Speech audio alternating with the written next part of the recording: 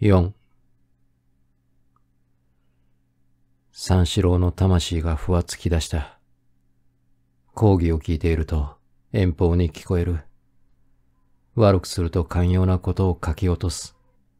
甚だしい時は人の耳を損料で借りているような気がする。三四郎はバカバカしくてたまらない。仕方なしに与次郎に向かって、どうも近頃は講義が面白くないと言い出した。与次郎の答えはいつも同じことであった。講義が面白いわけがない。君は田舎者だから、今に偉いことになると思って、今日まで辛抱して聞いていたんだろう。愚の至りだ。彼らの講義は、開闢以来こんなものだ。今更失望したって仕方がないや。そういうわけでもないが、三四郎は弁解する。与次郎のヘラヘラ調と三四郎の重苦しい口の聞きようが、不釣り合いで甚だおかしい。こういう問答を二三度繰り返しているうちに、いつの間にか半月ばかり経った。三四郎の耳は全然借り物でないようになってきた。すると今度は与次郎の方から三四郎に向かって、どうも妙な顔だな。いかにも生活に疲れているような顔だ。世紀末の顔だ。と批評しだした。三四郎はこの批評に対しても依然として、そういうわけでもないが、を繰り返していた。三四郎は世紀末などという言葉を聞いて嬉しがるほどに、まだ人工的の空気に触れていなかった。またこれを興味あるおもちゃとして使用し得るほどに、ある社会の消息に通じていなかった。ただ生活に疲れているという句が少し気に入った。なるほど疲れ出したようでもある。三四郎は下痢のためばかりとは思わなかった。けれども大いに疲れた顔を標榜するほど人生観のハイカラでもなかった。それでこの会話はそれぎり発展しずに済んだ。そのうち秋は高くなる。食欲は進む。23の青年が到底人生に疲れていることができない時節が来た。三四郎はよく出る。大学の池の周りもだいぶ回ってみたが、別段の変わりもない。病院の前も何遍となく往復したが、普通の人間に会うばかりである。また、理科大学の穴蔵へ行って野々宮君に聞いてみたら、妹はもう病院を出たという。玄関で会った女のことを話そうと思ったが、先が忙しそうなので、つい遠慮してやめてしまった。今度大久保へ行ってゆっくり話せば、名前も素性も大抵はわかることだから、せかずに引き取った。そうして、ふわふわして方々を歩いている。田端だの、道館山だの、染井の墓地だの、巣鴨の監獄だの、五国寺だの。三四郎は、新井の薬師までも行った。新井の薬師の帰りに、大久保へ出て野々宮君の家へ回ろうと思ったら、落合の焼き場のあたりで道を間違えて、高田へ出たので、目白から汽車へ乗って帰った。汽車の中で土産に買った栗を一人で散々食った。そのあまりは、あくる日与次郎が来て、みんな平らげた。三四郎はふわふわすればするほど愉快になってきた。はじめのうちはあまり講義に念を入れすぎたので、耳が遠くなって筆記に困ったが、近頃は大抵に聞いているからなんともない。講義中にいろいろなことを考える。少しぐらい落としても惜しい気も起こらない。よく観察してみると、与次郎はじめみんな同じことである。三四郎はこれぐらいでもいいものだろうと思い出した。三四郎がいろいろ考えるうちに、時々例のリボンが出てくる。そうすると気がかりになる。甚だ不愉快になる。すぐ大久保へ出かけてみたくなる。しかし想像の連鎖やら、外界の刺激やらで、しばらくすると紛れてしまう。だから大体はのんきである。それで夢を見ている。大久保へはなかなか行かない。ある日の午後、三四郎は例のごとくぶらついて、団子坂の上から左へ折れて、千駄木林町の広い通りへ出た。秋晴れといって、この頃は東京の空も田舎のように深く見える。こういう空の下に生きていると思うだけでも頭ははっきりする。その上、野へ出れば申し分はない。気が伸び伸びして、魂が大空ほどの大きさになる。それでいて体総体が締まってくる。だらしのない春ののどかさとは違う。三四郎は左右の池上を眺めながら、生まれて初めての東京の秋を嗅ぎつつやってきた。坂下では、菊人形が2、3日前開業したばかりである。坂を曲がるときは上りさえ見えた。今はただ声だけ聞こえる。どんちゃんどんちゃん、遠くから生やしている。その生やしの音が、下の方から次第に浮き上がってきて、澄み切った秋の空気の中へ広がり尽くすと、ついには極めて希薄な波になる。そのまた余波が三四郎の鼓膜のそばまで来て自然に止まる。騒がしいというよりは、かえっていい心持ちである。時に突然、左の横丁から2人現れた。その一人が三四郎を見て、おい、という。与次郎の声は今日に限って几帳面である。その代わり連れがある。三四郎はその連れを見たとき、果たして日頃の推察通り、青木堂で茶を飲んでいた人が広田さんであるということを悟った。この人とは水蜜島以来妙な関係がある。ことに青木堂で茶を飲んで、タバコを飲んで、自分を図書館に走らしてよりこの方、一層よく記憶に染みている。いつ見ても神主のような顔に西洋人の鼻をつけている。今日もこの間の夏服で別段寒そうな様子もない。三四郎は何とか言って挨拶をしようと思ったが、あまり時間が経っているので、どう口を聞いていいかわからない。ただ帽子を取って礼をした。与次郎に対してはあまり丁寧すぎる。広田に対しては少し簡略すぎる。三四郎はどっちつかずの中間に出た。すると与次郎がすぐ、この男は私の同級生です。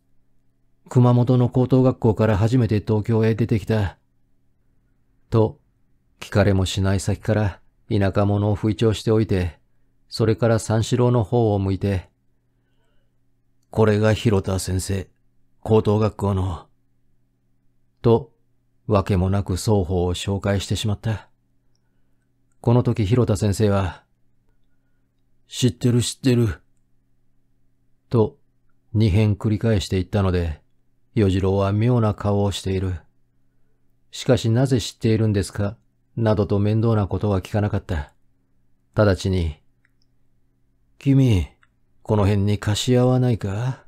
広くて綺麗な書生部屋のある。と尋ね出した。貸し屋は、ある。どの辺だ？汚くっちゃいけないぜ。いや、綺麗なんがある。大きな石の門が立っているのがある。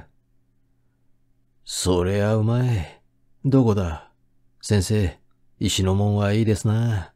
ぜひそれにしようじゃありませんか。と、与次郎は大いに進んでいる。石の門はいかん。と、先生が言う。いかん？そりゃ困る。なぜいかんです？なぜでもいかん。石の門はいいがな。新しい男爵のようでいいじゃないですか、先生。与次郎は真面目である。広田先生はニヤニヤ笑っている。とうとう真面目の方が勝って、ともかくも見ることに相談ができて、三四郎が案内をした。横丁を後へ引き返して裏通りへ出ると、半丁ばかり北へ来たところに、突き当たりと思われるような工事がある。その工事の中へ三四郎は二人を連れ込んだ。まっすぐに行くと植木屋の庭へ出てしまう。三人は入り口の五六軒手前で止まった。右手にかなり大きな御影の柱が二本立っている。扉は鉄である。三四郎がこれだという。なるほど。貸家札がついている。こりゃ恐ろしいもんだ。と言いながら、与次郎は鉄の扉をうんと押したが、錠が降りている。ちょっと待ちなさい。聞いてくる。と言うや否や、与次郎は植木屋の奥の方へ駆け込んでいった。広田と三四郎は取り残されたようなものである。二人で話を始めた。東京はどうです？ええ。広いばかりで汚いところでしょ？ええ。富士山に比較するようなものは何にもないでしょう。三四郎は富士山のことをまるで忘れていた。広田先生の注意によって汽車の窓から初めて眺めた富士は考え出すとなるほど崇高なものである。ただ今自分の頭の中にごたごたしている世相とはとても比較にならない。三四郎はあの時の印象をいつの間にか取り落としていたのを恥ずかしく思った。すると、君、富士山を翻訳してみたことがありますか？と意外な質問を放たれた。翻訳とは、自然を翻訳するとみんな人間に化けてしまうから面白い。崇高だとか、偉大だとか、勇壮だとか。三四郎は翻訳の意味を了した。みんな人格上の言葉になる。人格上の言葉に翻訳することのできないものには、自然が業も人格上の感化を与えていない。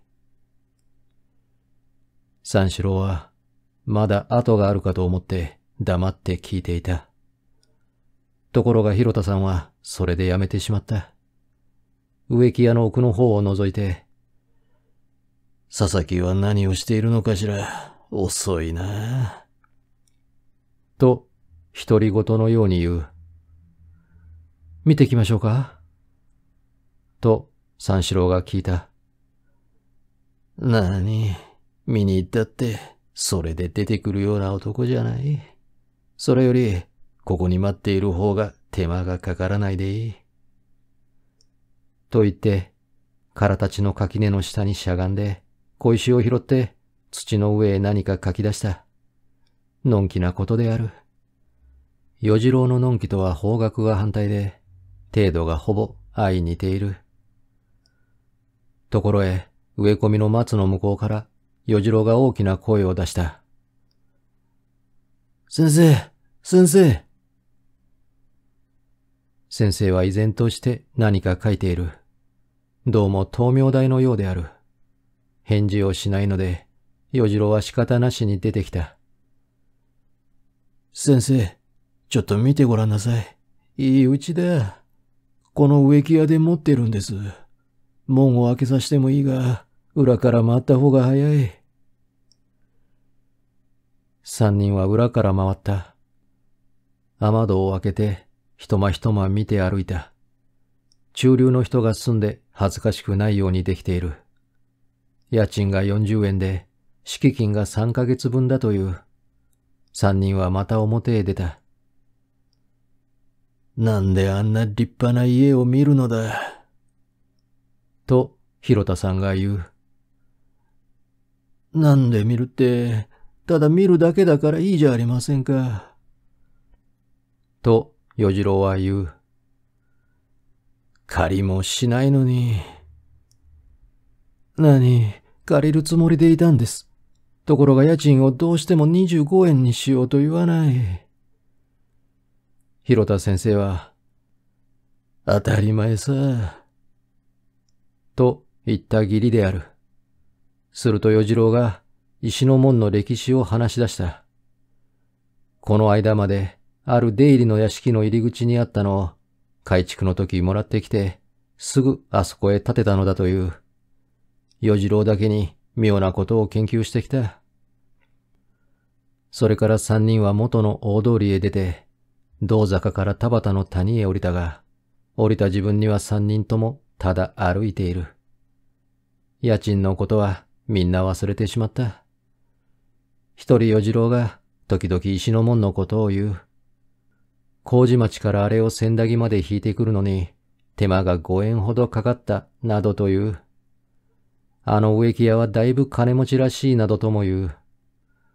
あそこへ40円の貸し屋を建てて全体誰が借りるだろうなどと余計なことまで言う。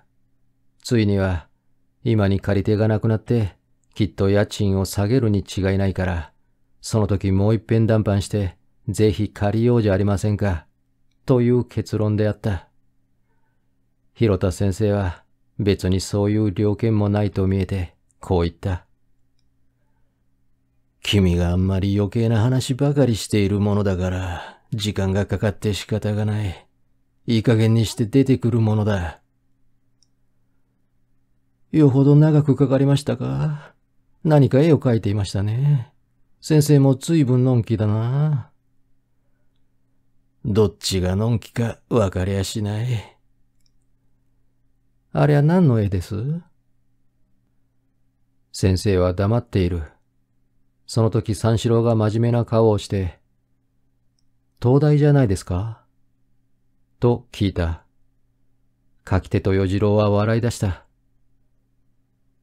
東大は奇抜だな。じゃあ、野々宮宗八さんを書いていらっしゃったんですね。なぜ？野々宮さんは外国じゃ光っているが、日本じゃ真っ暗だから、まるで誰も知らない。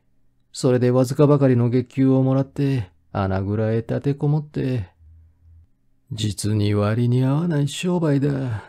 野々宮さんの顔を見るたびに気の毒になってたまらない。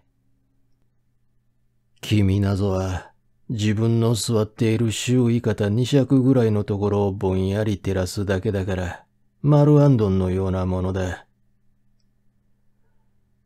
マルアンドンに比較された与次郎は、突然三四郎の方を向いて、小川君、君は明治何年生まれかなと聞いた。三四郎は簡単に、僕は23だ。と答えた。そんなもんだろう。先生、僕はマルアンドンだの、ガン組だのっていうものがどうも嫌いですがね。明治15年以後に生まれたせいかもしれないが、なんだか旧式で嫌な心持ちがする。君はどうだ？と、また三四郎の方を向く。三四郎は、僕は別段嫌いでもない。と言った。もっとも、君は九州の田舎から出たばかりだから、明治元年ぐらいの頭と同じなんだろう。三四郎も広田も、これに対して別段の挨拶をしなかった。少し行くと、古い寺の隣の杉林を切り倒して、きれいに地ならしをした上に、青ペンキ塗りの西洋館を建てている。広田先生は、寺とペンキ塗りを当分に見ていた。アナクロニズムだ。日本の物質界も精神界もこの通りだ。君、九段の灯明台を知っているだろう。と、また灯明台が出た。あれは古いもので、江戸名所図に出ている。先生、冗談言っちゃいけません。なんぼ九段の灯明台が古いったって、江戸名所図に出ちゃ大変だ。広田先生は笑い出した。実は東京名所という錦絵の間違いだということが分かった。先生の説によると、こんなに古い灯台がまだ残っているそばに、開口舎という新式のレンガ造りができた。二つ並べてみると、実に馬鹿げている。けれども誰も気がつかない。平気でいる。これが日本の社会を代表しているんだという。与次郎も三四郎も、なるほどと言ったまま、お寺の前を通り越して、五六丁来ると、大きな黒い門がある。与次郎がここを抜けて道館山へ出ようと言い出した。抜けてもいいものかと念を押すと、何、これは佐竹の下屋敷で、誰でも通れるんだから構わない、と主張するので、二人ともその気になって門をくぐって、藪の下を通って古い池のそばまで来ると、番人が出てきて、大変三人を叱りつけた。その時与次郎はへいへいと言って番人に謝った。それから谷中へ出て、根津を回って、夕方に本郷の下宿へ帰った。三四郎は近来にない気楽な半日を暮らしたように感じた。翌日学校へ出てみると、与次郎がいない。昼から来るかと思ったが、来ない。図書館へも入ったが、やっぱり見当たらなかった。5時から6時まで、純文化共通の講義がある。三四郎はこれへ出た。筆記するには暗すぎる。電灯がつくには早すぎる。細長い窓の外に見える大きな欅の枝の奥が次第に黒くなる自分だから、部屋の中は講師の顔も聴講生の顔も等しくぼんやりしている。したがって暗闇で饅頭を食うようになんとなく神秘的である。三四郎は講義がわからないところが妙だと思った。頬杖をついて聞いていると神経が鈍くなって気が遠くなる。これでこそ講義の価値があるような心持ちがする。ところへ電灯がパッとついて万事がやや明瞭になった。すると急に下宿へ帰って飯が食いたくなった。先生もみんなの心を察して、いい加減に講義を切り上げてくれた。三四郎は早足で追い分けまで帰ってくる。着物を脱ぎ替えて膳に向かうと、膳の上に茶碗蒸しと一緒に手紙が一本載せてある。その上風を見たとき、三四郎はすぐ母から来たものだと悟った。すまんことだが、この半月余り母のことはまるで忘れていた。昨日から今日へかけては、アナクロニズムだの、富士山の人格だの、神秘的な講義だので、例の女の影も一向頭の中へ出てこなかった。三四郎はそれで満足である。母の手紙は、後でゆっくり見ることとして、とりあえず食事を済まして、タバコをふかした。その煙を見ると、さっきの講義を思い出す。そこへ与次郎がふらりと現れた。どうして学校を休んだかと聞くと、菓子屋探しで学校どころじゃないそうである。そんなに急いで越すのかと三四郎が聞くと、急ぐって、先月中に越すはずのところ、あさっての天長節まで待たしたんだから、どうしたって明日中に探さなければならない。どっか心当たりはないかという。こんなに忙しがるくせに、昨日は散歩だか、菓子屋探しだかわからないようにブラブラ潰していた。三四郎にはほとんど合点がいかない。与次郎はこれを解釈して、それは先生が一緒だからさと言った。元来、先生が家を探すなんて間違っている。決して探したことのない男なんだが、昨日はどうかしていたに違いない。おかげで佐竹の屋敷でひどい目に叱られて、いい面の皮だ。君、どっかないかと、急に催促する。与次郎が来たのは、全くそれが目的らしい。よくよく原因を聞いてみると、今の持ち主が高利貸しで、家賃をむやみに上げるのが合腹だというので、与次郎がこっちから立ち退きを宣告したのだそうだ。それでは与次郎に責任があるわけだ。今日は大久保まで行ってみたが、やっぱりいない。大久保といえば、ついでに宗八さんのところによって、よしこさんに会ってきた。かわいそうに、まだ色艶が悪い。らっきょう性の美人。おっかさんが君によろしく言ってくれってことだ。しかし、その後はあの辺も穏やかなようだ。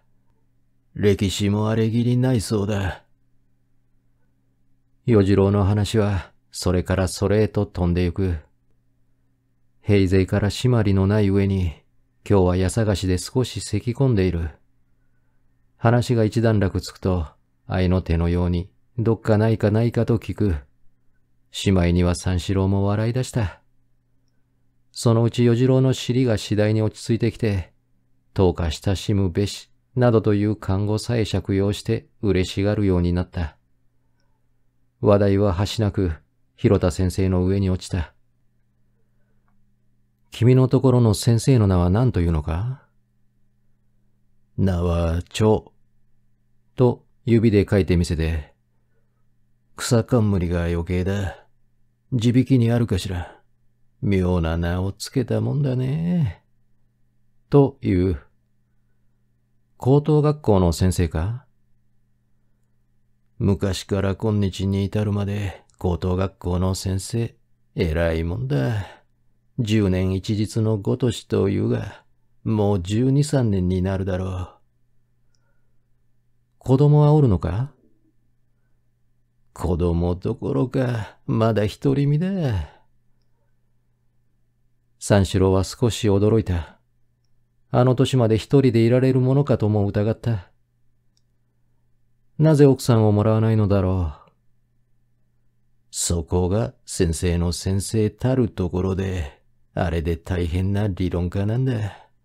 細君をもらってみない先から、細君はいかんもんと理論で決まっているんだそうだ。愚かだよ。だから、始終矛盾ばかりしている。先生、東京ほど汚いところはないように言う。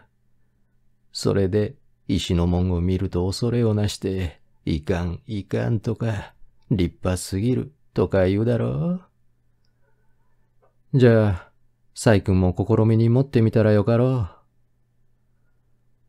大いによしとかなんとか言うかもしれない。先生は東京が汚いとか、日本人が醜いとか言うが、洋行でもしたことがあるのか？なに、するもんか。ああいう人なんだ。万事頭の方が事実より発達しているんだから、ああなるんだね。その代わり西洋は写真で研究している。パリの凱旋門だの、ロンドンの議事堂だの、たくさん持っている。あの写真で日本を律するんだからたまらない。汚いわけさ。それで自分の住んでいるところはいくら汚くっても存外平気だから不思議だ。三等汽車へ乗っておったぞ。汚い汚いって不平を言やしないか？いや、別に不平も言わなかった。しかし、先生は哲学者だね。学校で哲学でも教えているのか？いや、学校じゃ英語だけしか受け持っていないがね。あの人間が、おのずから哲学に出来上がっているから面白い。著述でもあるのか？何もない。時々論文を書くことはあるが、ちっとも反響がない。あれじゃダメだ。まるで世間が知らないんだからしょうがない。先生、僕のことをマルアンドンだと言ったが、風刺自身は偉大な暗闇で。どうかして世の中へ出たら良さそうなものだな。出たら良さそうなものだって、先生、自分じゃ何にもやらない人だからね。第一僕がいなけりゃ三度の飯さえ食えない人なんだ。三四郎はまさかと言わぬばかりに笑い出した。嘘じゃない。気の毒なほど何にもやらないんでね。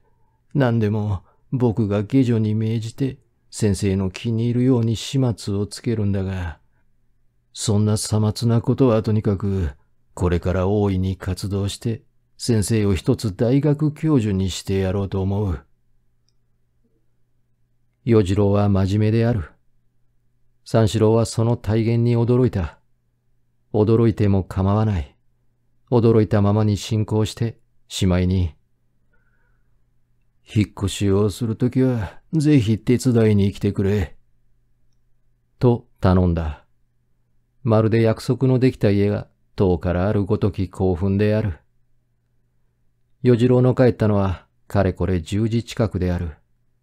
一人で座っているとどことなく肌寒の感じがする。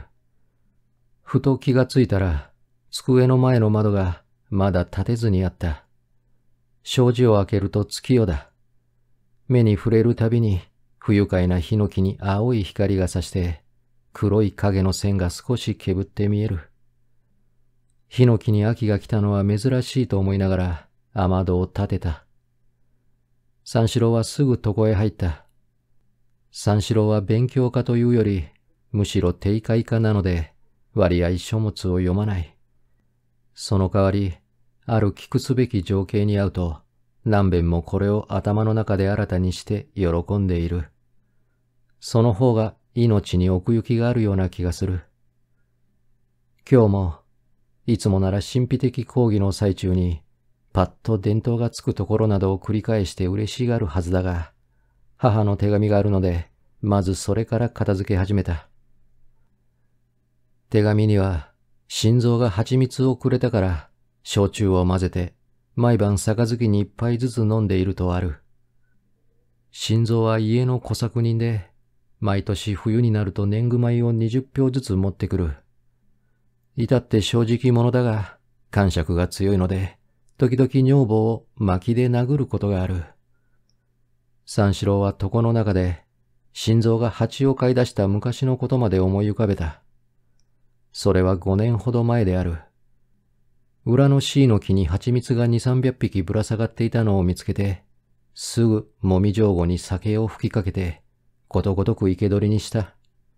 それからこれを箱へ入れて、出入りのできるような穴を開けて、日当たりのいい石の上に据えてやった。すると、蜂がだんだん増えてくる。箱が一つでは足りなくなる。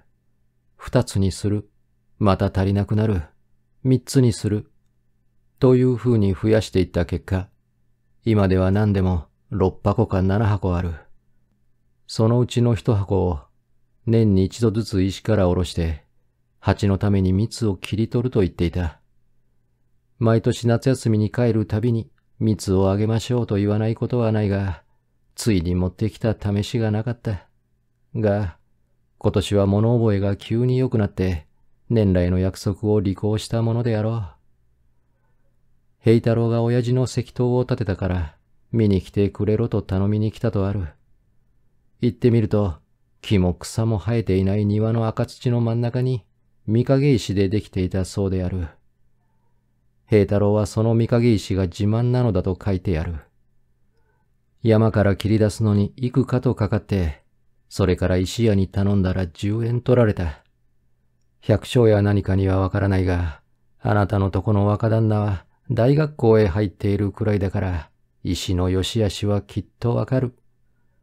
今度手紙のついでに聞いてみてくれ。そうして10円もかけて親父のためにこしらえてやった石塔を褒めてもらってくれと言うんだそうだ。三四郎は一人でクスクス笑い出した。千駄木の石門よりよほど激しい。大学の制服を着た写真をよこせとある。三四郎はいつか撮ってやろうと思いながら、次へ移ると、案のごとく三股のおみつさんが出てきた。この間おみつさんのおっかさんが来て、三四郎さんも近々大学を卒業なさることだが、卒業したらうちの娘をもらってくれまいかという相談であった。おみつさんは器量もよし、気立ても優しいし、家に電池もだいぶあるし、その上、家と家との今までの関係もあることだから、そうしたら双方とも都合が良いだろうと書いて、その後へ正し書きがつけてある。おみつさんも嬉しがるだろう。東京の者は気心が知れないから、私は嫌じゃ。三四郎は手紙を巻き返して、封に入れて、枕元へ置いたまま目を眠った。ネズミが急に天井で暴れ出したが、やがて静まった。三四郎には三つの世界ができた。一つは遠くにある、与次郎のいわゆる明治15年以前の化がする。すべてが平穏である代わりに、すべてが寝ぼけている。もっとも帰るに世話はいらない。戻ろうとすればすぐに戻れる。ただ、いざとならない以上は戻る気がしない。いわば立ち退き場のようなものである。三四郎は脱ぎ捨てた過去を、この立ち退き場の中へ封じ込めた。懐かしい母さえここに葬ったかと思うと、急にもったいなくなる。そこで手紙が来た時だけは、しばらくこの世界に停滞して、休館を温める。第二の世界のうちには、苔の生えたレンガ造りがある。片隅から片隅を見渡すと、向こうの人の顔がよくわからないほどに広い閲覧室がある。はしごをかけなければ、手の届きかねるまで高く積み重ねた書物がある。手ずれ、指の赤で黒くなっている。金文字で光っている。羊皮、牛皮、200年前の紙、それからすべての上に積もった塵がある。この塵は2、30年かかってようやく積もった尊い塵である。静かな明日に打ち勝つほどの静かな塵である。第二の世界に動く人の影を見ると、大抵不精な髭を生やしている。ある者は空を見て歩いている。ある者はうつむいて歩いている。なりは必ず汚い。暮らしはきっと貧乏である。そうして安女としている。電車に取り巻かれながら、太平の空気を通天に呼吸してはばからない。この中に入る者は、現世を知らないから不幸で、家宅を逃れるから幸いである。広田先生はこの中にいる。野々宮君もこの中にいる。三四郎は、この中の空気をほぼ消し得たところにいる。出れば出られる。しかしせっかく消しかけた趣味を思い切って捨てるのも残念だ。第三の世界は、山として春のごとく動いている。伝統がある。銀さじがある。完成がある。正午がある。泡立つシャンパンの杯がある。そうしてすべての上の冠として、美しい女性がある。三四郎はその女性の一人に口を聞いた。一人を二辺見た。この世界は三四郎にとって最も深厚な世界である。この世界は鼻の先にある。ただ近づきがたい。近づきがたい点において、天外の稲妻と一般である。三四郎は遠くからこの世界を眺めて不思議に思う。自分がこの世界のどこかへ入らなければ、その世界のどこかに欠陥ができるような気がする。自分はこの世界のどっかの主人公であるべき資格を有しているらしい。それにもかかわらず、円満の発達を恋願うべきはずのこの世界が、かえって自らを束縛して、自分が自由に出入りすべき通路を塞いでいる。三四郎にはこれが不思議であった。三四郎は床の中で、この三つの世界を並べて、互いに比較してみた。次にこの三つの世界をかき混ぜて、その中から一つの結果を得た。要するに、国から母を呼び寄せて、美しい細君を迎えて、そうして身を学問に委ねるに越したことはない。結果はすこぶる平凡である。けれどもこの結果に到着する前にいろいろ考えたのだから、思索の労力を打算して、結論の価値を消化しやすい思索家自身から見ると、それほど平凡ではなかった。ただ、こうすると広い第三の世界を、病たる一個の細君で代表させることになる。美しい女性はたくさんある。美しい女性を翻訳するといろいろになる。三四郎は広田先生に倣って翻訳という字を使ってみた。いやしくも人格上の言葉に翻訳のできる限りは、その翻訳から生ずる感化の範囲を広くして、自己の個性を全からしむるために、なるべく多くの美しい女性に接触しなければならない。細君一人を知って甘んずるのは、進んで自己の発達を不完全にするようなものである。三四郎は論理をここまで延長してみて、少し広田さんにかぶれたなと思った。実際のところは、これほど痛切に不足を感じていなかったからである。翌日学校へ出ると、講義は例によってつまらないが、室内の空気は依然として俗を離れているので、午後3時までの間に、すっかり第二の世界の人となり仰せて、さも偉人のような態度を持って、追い分けの交番の前まで来ると、ぱったり与次郎に出会った。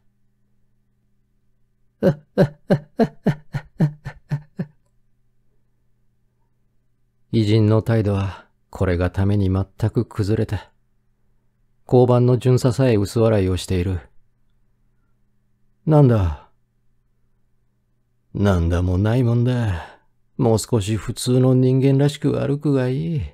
まるでロマンチックアイロニーだ。三四郎にはこの用語の意味がよくわからなかった。仕方がないから、家はあったかと聞いた。そのことで今、君のところへ行ったんだ。明日いよいよ引っ越す。手伝いに来てくれ。どこへ越す？西方町10番地、塀の3号。9時までに向こうへ行って掃除をしてね。待っててくれ。後から行くから。いいか？ 9 時までだぜ。塀の3号だよ。失敬。与次郎は急いで行き過ぎた。三四郎も急いで下宿へ帰った。その晩取って返して、図書館でロマンチックアイロニーという句を調べてみたら、ドイツのシュレーゲルが唱え出した言葉で、何でも天才というものは目的も努力もなく、終日ぶらぶらぶらついていなくってはダメだという説だと書いてあった。三四郎はようやく安心して下宿へ帰ってすぐ寝た。あくる日は約束だから、天長節にもかかわらず冷酷に起きて、学校へ行くつもりで西方町10番地へ入って、塀の3号を調べてみると、妙に細い通りの中ほどにある古い家だ。玄関の代わりに西洋間が一つ突き出していて、それと鍵の手に座敷がある。座敷の後ろが茶の間で、茶の間の向こうが勝手、下女部屋と順に並んでいる。他に2階がある。ただし何畳だかわからない。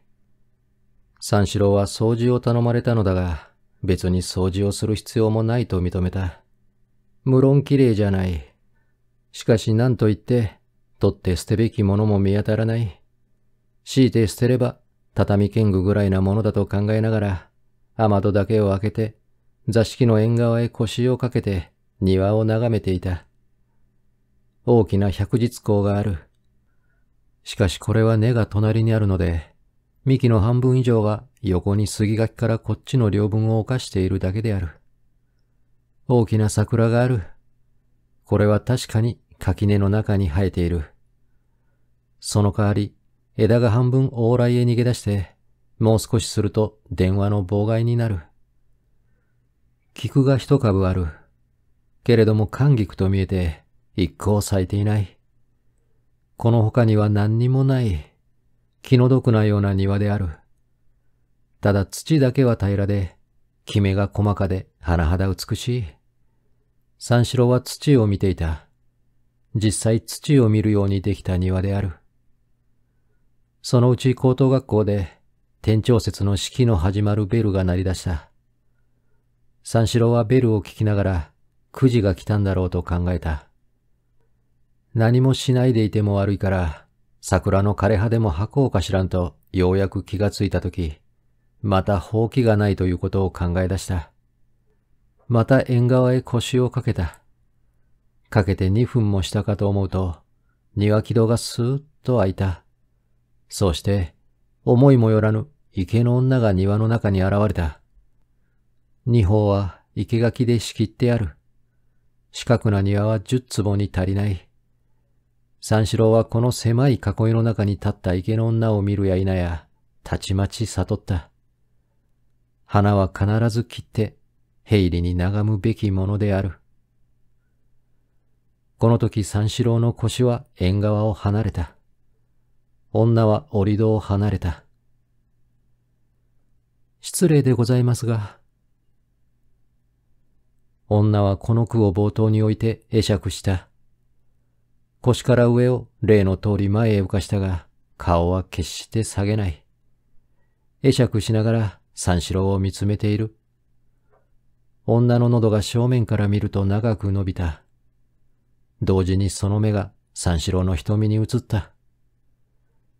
2、3日前、三四郎は美学の教師からグルーズの絵を見せてもらった。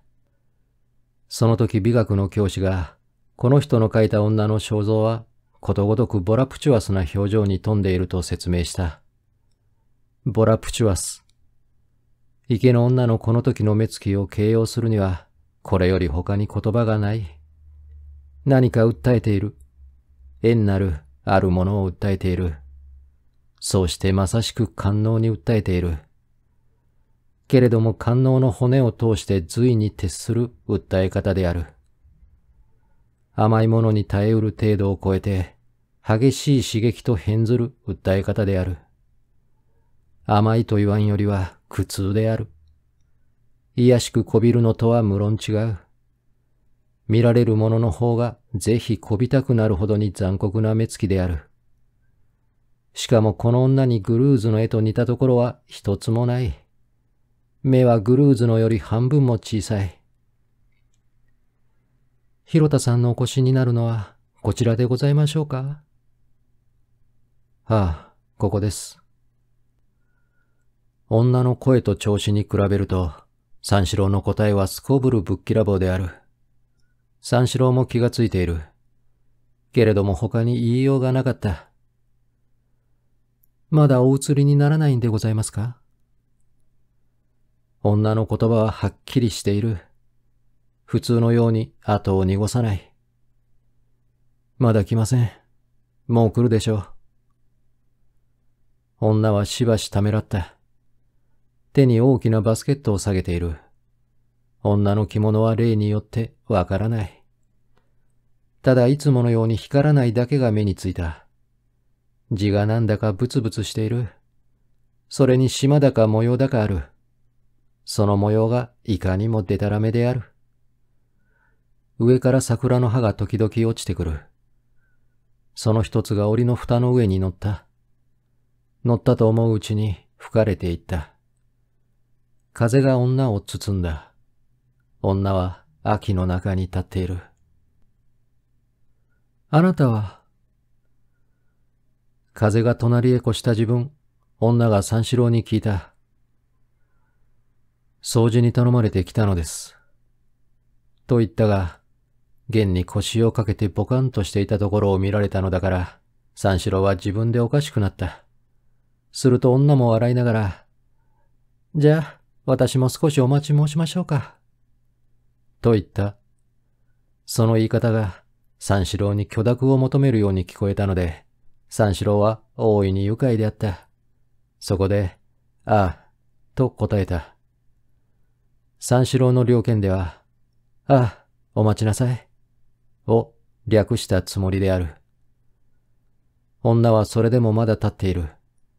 三四郎は仕方がないから、あなたは、と向こうで聞いたようなことをこっちからも聞いた。すると、女はバスケットを縁の上へ置いて、帯の間から一枚の名刺を出して三四郎にくれた。名刺には里見峰子とあった。本郷正子町だから谷を越すとすぐ向こうである。三四郎がこの名刺を眺めている間に、女は縁に腰を下ろした。あなたにはお目にかかりましたな。と、名刺をたもとへ入れた三四郎が顔を上げた。はあ、いつか病院で。と言って、女もこっちを向いた。まだある。それから、池の旗で。と、女はすぐ言った。よく覚えている。三四郎はそれで言うことがなくなった。女は最後に、どうも失礼いたしました。と区切りをつけたので、三四郎は、いいえ、と答えた。すこぶる簡潔である。二人は桜の枝を見ていた。梢に虫の食ったような葉がわずかばかり残っている。引っ越しの荷物はなかなかやってこない。何か先生にご用なんですか？三四郎は突然こう聞いた。高い桜の枯れ枝を余念なく眺めていた女は、急に三四郎の方を振り向く。あらびっくりした、ひどいわ、という顔つきであった。しかし答えは尋常である。私もお手伝いに頼まれました。三四郎はこの時初めて気がついてみると、女の腰をかけている縁に砂がいっぱい溜まっている。砂で大変だ。着物が汚れます。ええ。と左右を眺めた義理である。腰を上げない。しばらく縁を見回した目を三四郎に移すや否や、掃除はもうなすったんですか？と聞いた。笑っている。三四郎はその笑いの中に慣れやすいあるものを認めた。まだやらんです。お手伝いをして一緒に始めましょうか。三四郎はすぐに立った。女は動かない。腰をかけたまま、ほうきや畑のありかを聞く。三四郎は、ただ手ぶらで来たのだからどこにもない。なんなら通りへ行って買ってこようかと聞くと、それは無駄だから、隣で借りる方がよかろうという。三四郎はすぐ隣へ行った。早速ほうきと畑と、それからバケツと雑巾まで借りて急いで帰ってくると、女は依然として元のところへ腰をかけて高い桜の枝を眺めていた。あってと一口言っただけである。三四郎はほうきを肩へ担いで、バケツを右の手へぶら下げて、ええ、ありました。と当たり前のことを答えた。女は白旅のまま砂だらけの縁側へ上がった。歩くと細い足の跡ができる。たもとから白い前だれを出して帯の上から締めた。その前だれの縁がレースのようにかがってある。掃除をするにはもったいないほどきれいな色である。女はほうきを取った。一旦吐き出しましょう。と言いながら、袖の裏から右の手を出して、ぶらつくたもとを肩の上へ担いだ。きれいな手が二の腕まで出た。担いだたもとの端からは美しい襦袢の袖が見える。呆然として立っていた三四郎は、突然バケツを鳴らして勝手口へ回った。峰子が吐く後を三四郎が雑巾をかける。三四郎が畳を叩く間に、峰子が障子をはたく。どうかこうか掃除が一通り済んだときは、二人ともだいぶ親しくなった。三四郎がバケツの水を取り替えに台所へ行った後で、峰子が畑とほうきを持って二階へ上がった。ちょっと来てください。と、上から三四郎を呼ぶ。何ですか？と、バケツを下げた三四郎が、はしご段の下から言う。女は暗いところに立っている。前だれだけが真っ白だ。三四郎はバケツを下げたまま二三段上がった。女はじっとしている。三四郎はまた二段上がった。薄暗いところで、峰子の顔と三四郎の顔が一尺ばかりの距離に来た。何ですか？なんだか暗くってわからないの。なぜでも。三四郎は追求する気がなくなった。峰子のそばをすり抜けて上へ出た。バケツを暗い縁側へ置いて戸を開ける。なるほど、三の具合がよくわからない。そのうち峰子も上がってきた。まだ上がらなくって。峰子は反対の側へ行った。こっちです。三四郎は黙って峰子の方へ近寄った。もう少しで峰子の手に自分の手が触れるところで、バケツにけつまずいた。大きな音がする。ようやくのことで戸を一枚開けると、強い火がまともに差し込んだ。眩しいくらいである。二人は顔を見合わせて思わず笑い出した。裏の窓も開ける。窓には竹の格子がついている。家主の庭が見える。鶏を飼っている。峰子は例のごとく吐き出した。三四郎は四つ這いになって後から吹き出した。峰子はほうきを両手で持ったまま三四郎の姿を見て、まあ、と言った。やがて、ほうきを畳の上へ投げ出して、裏の窓のところへ行って、立ったまま外を眺めている。そのうち三四郎も吹き終わった。濡れ雑巾をバケツの中へぽちゃんと叩き込んで、峰子のそばへ来て並んだ。何を見ているんです？当ててごらんなさい。鳥ですか？いいえ。あの大きな木ですか？いいえ。じゃあ、何を見ているんです？僕にはわからない。私、さっきからあの白い雲を見ておりますの。なるほど。白い雲が大きな空を渡っている。空は限りなく晴れて、どこまでも青く澄んでいる上を、綿の光ったような濃い雲がしきりに飛んでゆく。風の力が激しいと見えて、雲の端が吹き散らされると、青い地がすいて見えるほどに薄くなる。あるいは吹き散らされながら、固まって白く柔らかな針を集めたようにささくれ立つ。峰子はその塊を指さして言った。ダチョウのボーアに似ているでしょ？三四郎は、ボーアという言葉を知らなかった。それで知らないと言った。峰子はまた、まあ、と言ったが、すぐ丁寧にボーアを説明してくれた。その時三四郎は、あれなら知っとる。と言った。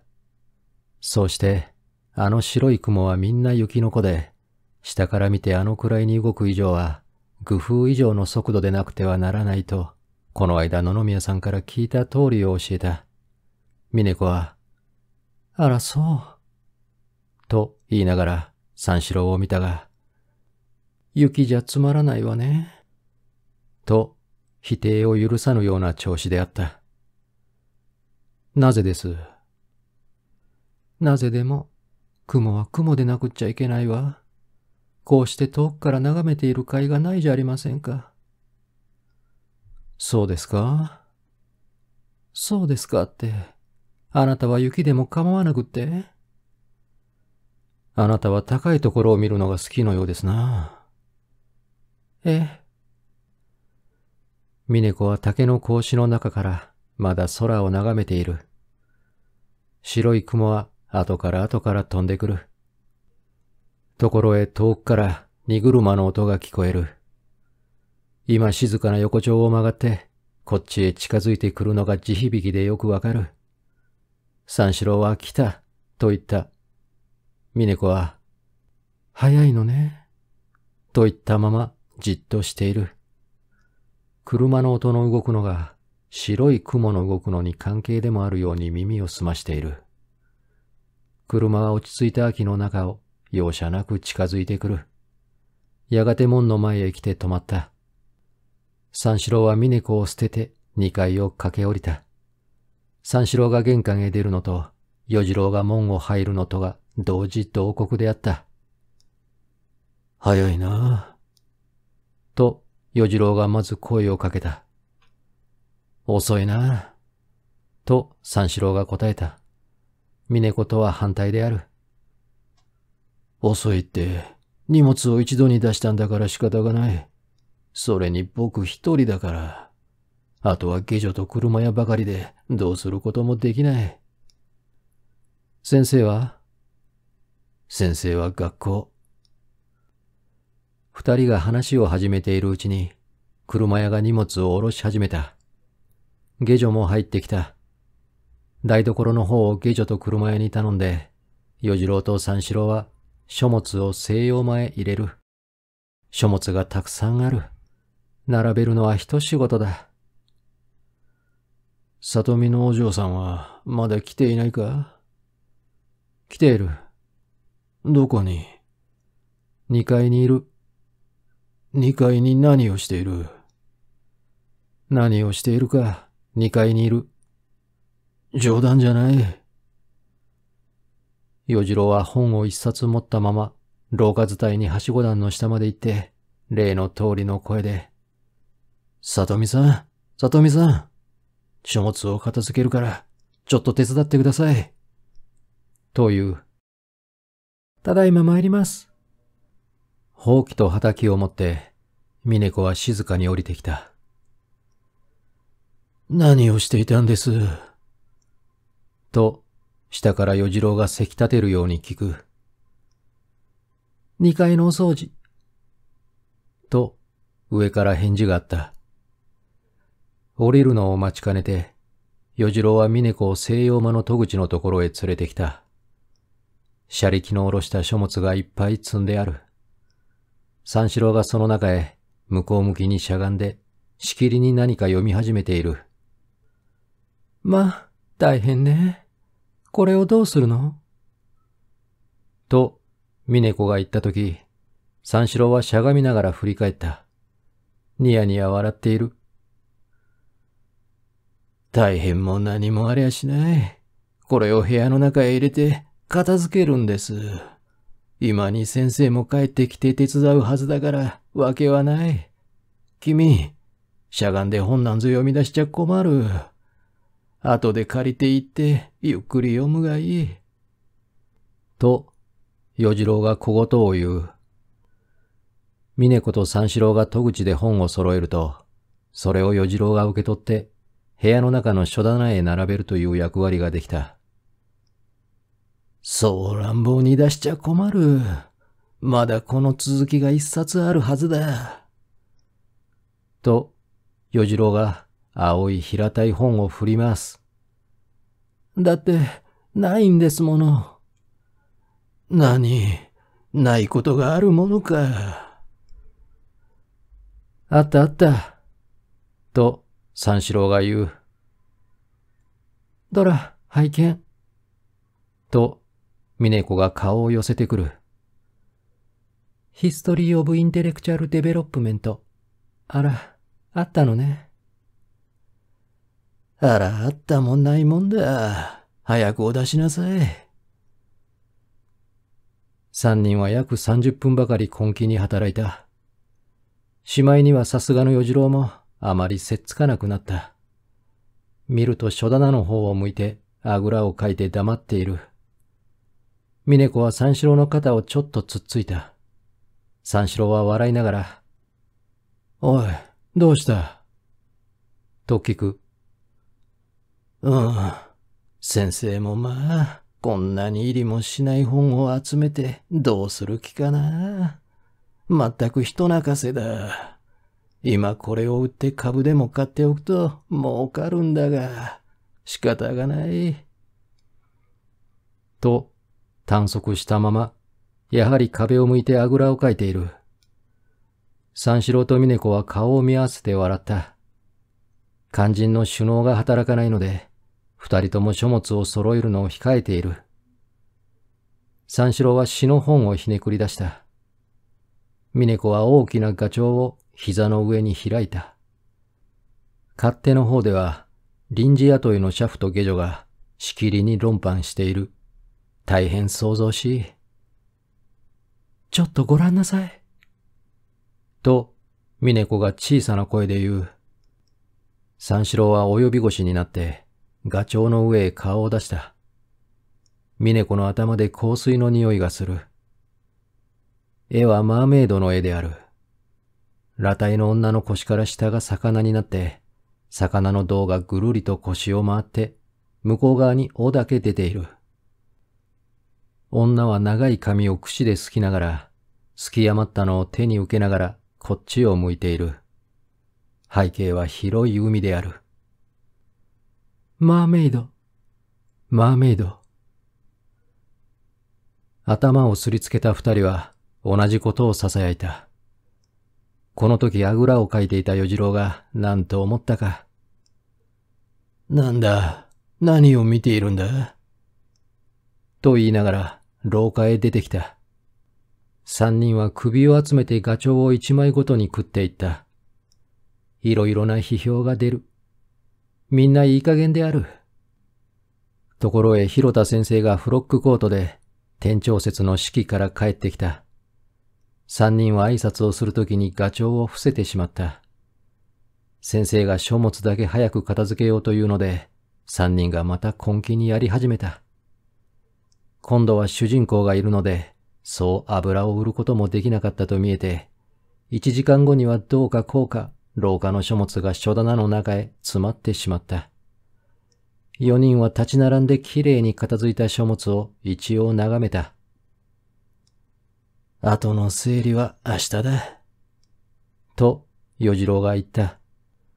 これで我慢なさい、と言わぬばかりである。だいぶお集めになりましたね。と、峰子が言う。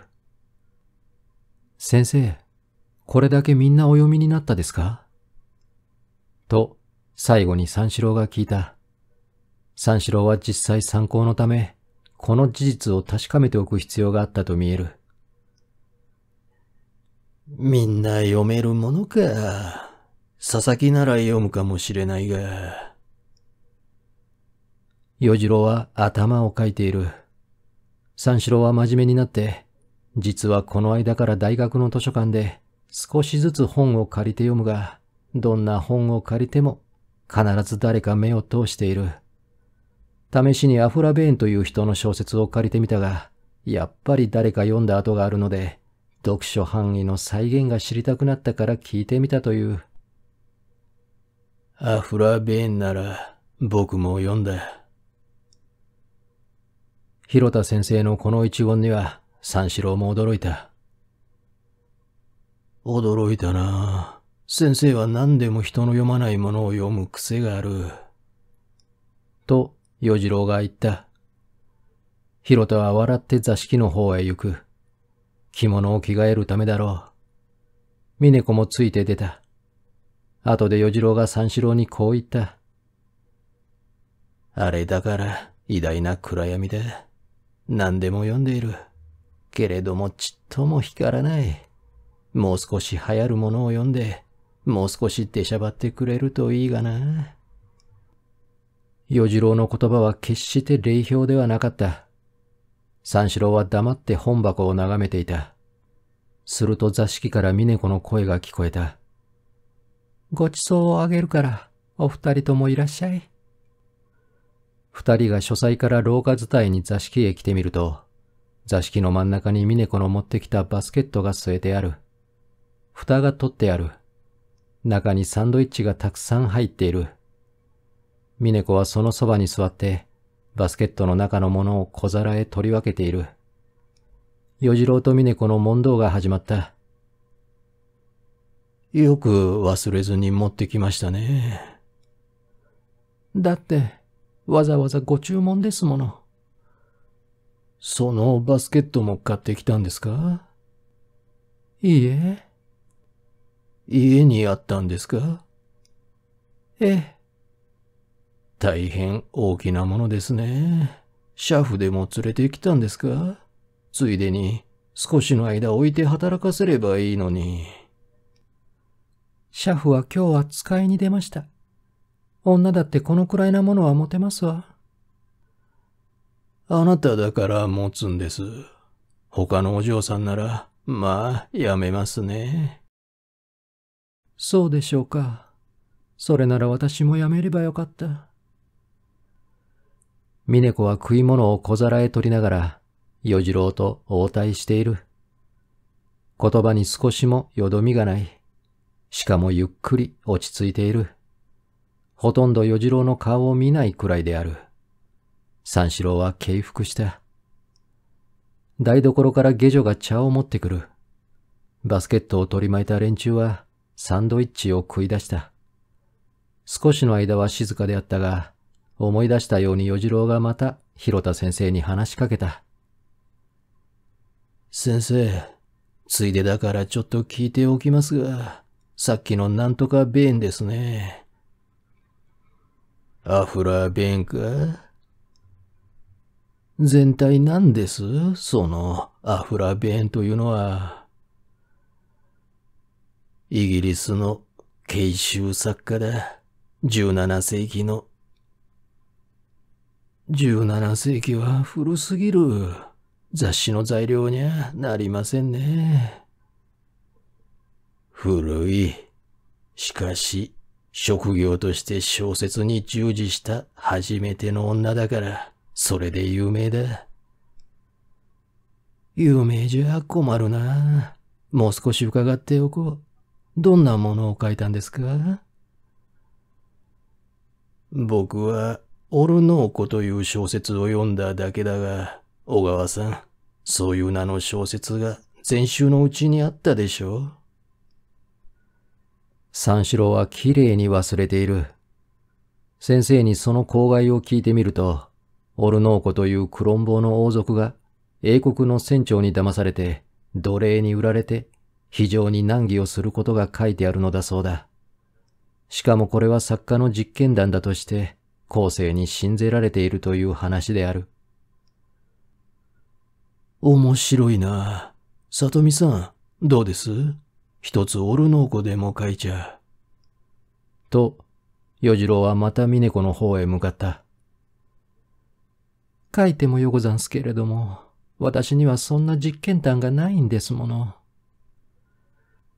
クロンボーの主人公が必要なら、その小川くんでもいいじゃありませんか。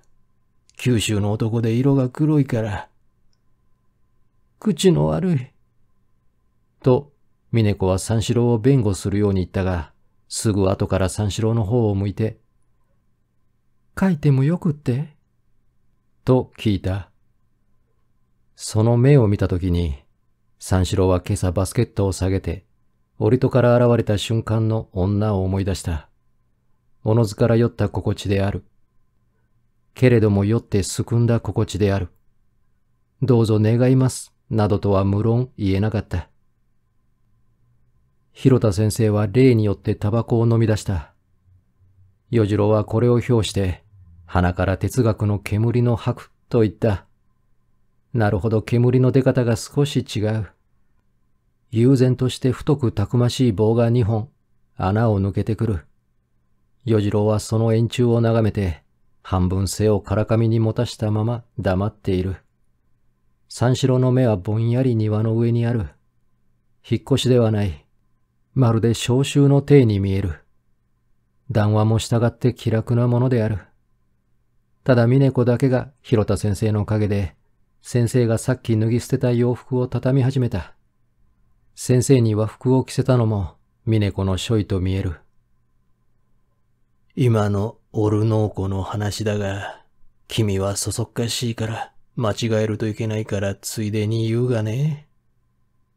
と、先生の煙がちょっと途切れた。ええ、伺っておきます。と、与次郎が几帳面に言う。あの小説が出てから、サザーンという人がその話を脚本に組んだのが別にある。やはり同じ名でね。それを一緒にしちゃいけない。ええ、一緒にしやしません。洋服を畳んでいた峰子は、ちょっと与次郎の顔を見た。その脚本の中に有名な句がある。Peaches akin to love という句だが、それだけでまた哲学の煙を盛んに吹き出した。日本にもありそうな句ですな。と、今度は三四郎が言った。他のものもみんなありそうだと言い出した。けれども誰にも思い出せない。では一つ訳してみたらよかろうということになって、4人がいろいろに試みたが、一向にまとまらない。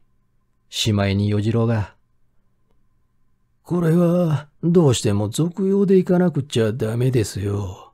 句の趣が俗用だもの。と、与次郎らしい意見を提出した。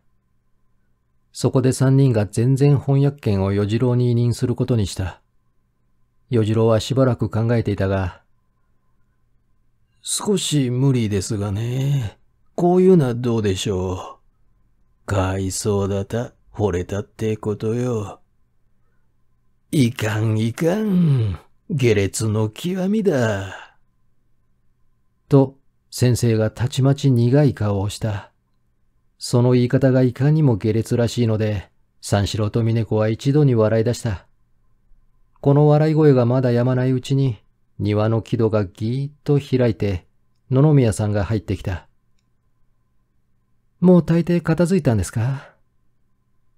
と言いながら、野々宮さんは縁側の正面のところまで来て、部屋の中にいる4人を覗くように見渡した。まだ片付きませんよ。と、与次郎が早速言う。少し手伝っていただきましょうか。と、峰子が与次郎に調子を合わせた。野々宮さんはニヤニヤ笑いながら、だいぶ賑やかなようですね。何か面白いことがありますか？と言って、ぐるりと後ろ向きに縁側へ腰をかけた。今、僕が翻訳をして先生に叱られたところです。翻訳を？どんな翻訳ですか？つまらない。かわいそうだ、惚れたってことよ、と言うんです。へえ。と言った野々宮君は、縁側で筋交いに向き直った。一体そりゃ何ですか？僕には意味がわからない。誰だってわからんさ。と、今度は先生が言った。いや、少し言葉を詰めすぎたから、当たり前に伸ばすとこうです。かわいそうだとは、惚れたということよ。はっはっはっはっは。そしてその原文は何というのです？ Pitch is akin to love と峰子が繰り返した。美しい綺麗な発音であった。野々宮さんは縁側から立って2、3歩庭の方へ歩き出したが、やがてまたぐるりと向き直って部屋を正面にとどまった。なるほど、うまい役だ。三四郎は野々宮君の態度と視線と注意せずにはいられなかった。峰子は台所へ立って茶碗を洗って新しい茶をついで縁側の端まで持って出る。お茶を、と言ったままそこへ座った。よしこさんはどうなすって？と聞く。ええ、体の方はもう回復しましたが。と、また腰をかけて茶を飲む。それから少し先生の方へ向いた。先生、せっかく大久保へ越したが、またこっちの方へ出なければならないようになりそうです。なぜ？妹が学校へ行き帰りに、富山の腹を通るのが嫌だと言い出しましてね。それに僕が夜実験をやるものですから、遅くまで待っているのが寂しくっていけないんだそうです。もっとも今のうちは母がいるから構いませんが、もう少しして母が国へ帰ると、あとは下女だけになるものですからね。臆病者の二人では到底辛抱しきれないのでしょう。実に厄介だな。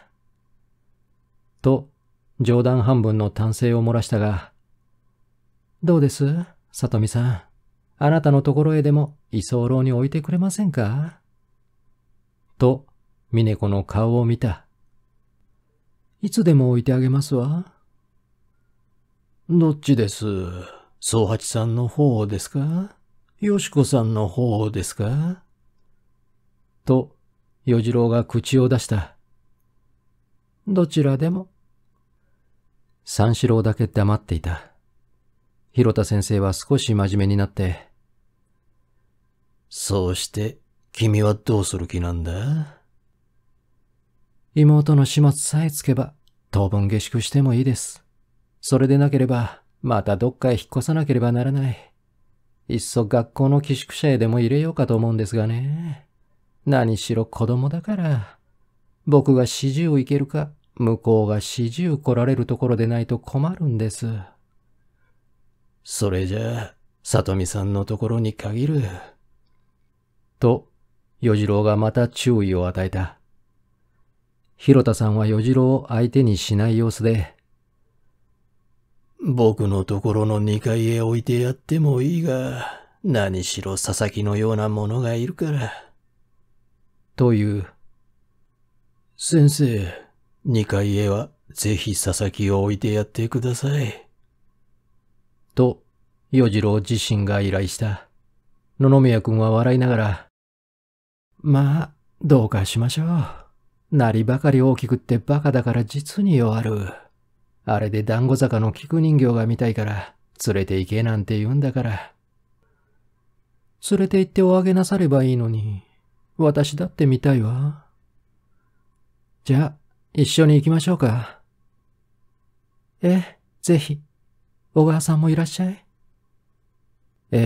行きましょう。佐々木さんも。菊人形はごめんだ。菊人形を見るくらいなら、活動写真を見に行きます。菊人形はいいよ。と、今度は広田先生が言い出した。あれほどに人工的なものはおそらく外国にもないだろう。人工的によくこんなものをこしらえたというところを見ておく必要がある。あれが普通の人間にできていたら、おそらく団子坂へ行く者は一人もあるまい。普通の人間なら、どこのうちでも4、5人は必ずいる。団子坂へ出かけるには当たらない。先生一流の論理だ。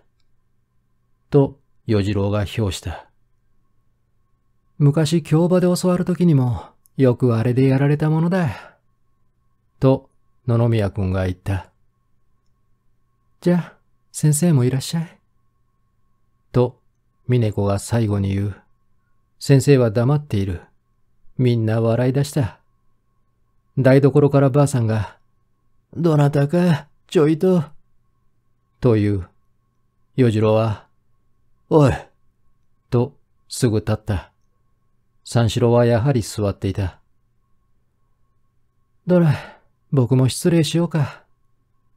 と、野々宮さんが腰を上げる。あら、もうお帰り？ずいぶんね。と、峰子が言う。この間のものはもう少し待ってくれたまえ。と、広田先生が言うのを。ようござんす。と受けて、野々宮さんが庭から出て行った。その影が檻戸の外へ隠れると、峰子は急に思い出したように、そうそう、と言いながら、庭先に脱いであった下駄を履いて、野々宮の後を追いかけた。表で何か話している。三四郎は黙って座っていた。